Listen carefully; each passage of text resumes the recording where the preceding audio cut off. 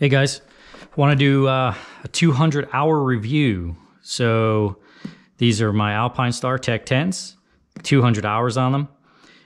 They're just over a year old. So we'll start with my left side boot and all original equipment, 200 hours, nothing has broken. The majority of the wear is right here where you're gripping the bike.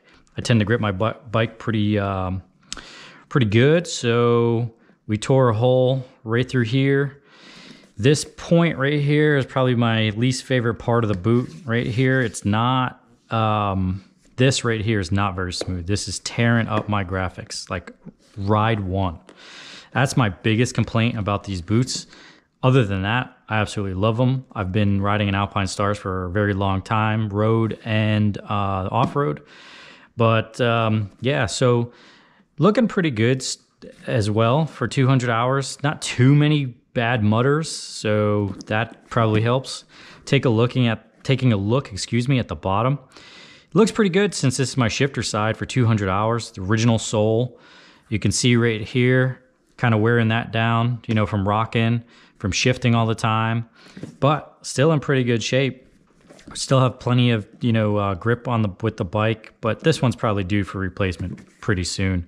And I'm about to retire these boots. These will be my backup set because this one not so much, but we'll move to my right hand side boot. So this guy, again, 200 hours, nothing broken, all good, everything works as it should. The sole much better on this guy. You still see it, you know, tapered down right here a little bit from the wear, from me riding on the balls of my feet. But looks good for 200 hours. Again, we ripped the side from gripping the bike so much. We're tearing this up, cut a hole right in it. Little strip, buckles all work great. This is the only real broken piece for the boot. This is a hole straight to my, you know, right in there, straight to my toe box. Yeah, pretty dirty.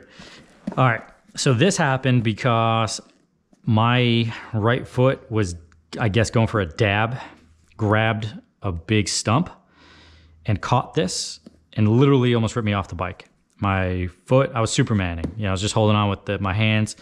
I didn't fall off the bike, so it took it like a champ. My foot was fine.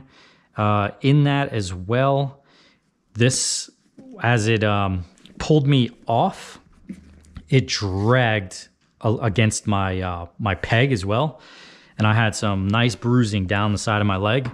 But if I hadn't had these on, I probably would have been really a lot worse. So no complaints in the protection department. They're stiff boots, they stay stiff, and I love that.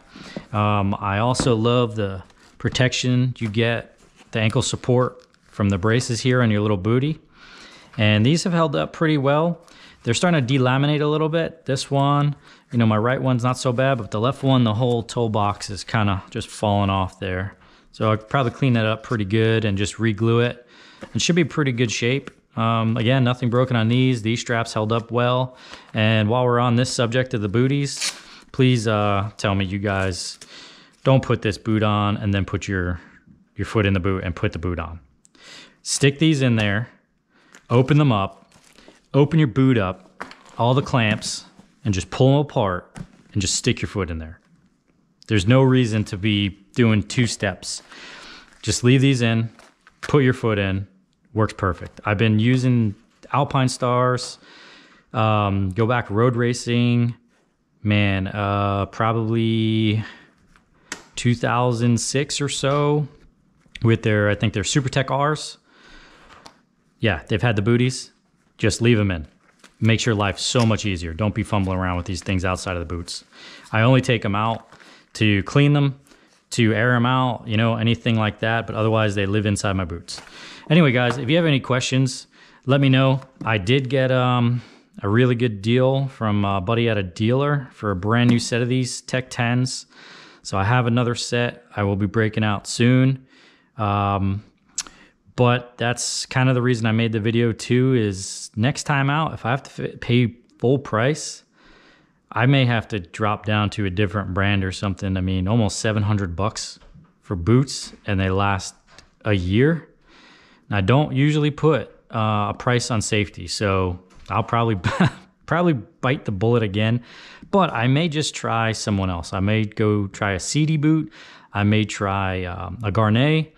I don't know. I am sponsored by O'Neill, not free, just, you know, get discount. So I actually may try a set of their boots. They're top of the line ones. What are they, RDX, I think, and see how I like them, because, you know, I'll race in my Alpinestars, but for some practice or whatnot, I may try a different set of boots, you know, a little cheaper. But I don't know. What are your thoughts? What do you think these Tech 10s how long should they last? You know, stuff like this. I haven't contacted Alpinestars, see if we can fix these. I may reach out to them. But again, this is not a complaint on these boots. They've held up great. They've taken a lot of abuse. I'd say, you know, pretty much majority of my riding, single track, rough, you know, roots and rocks and stuff like that. So it's not like these things live 200 hours on a motocross track. But anyway, thanks for watching. Have a good one.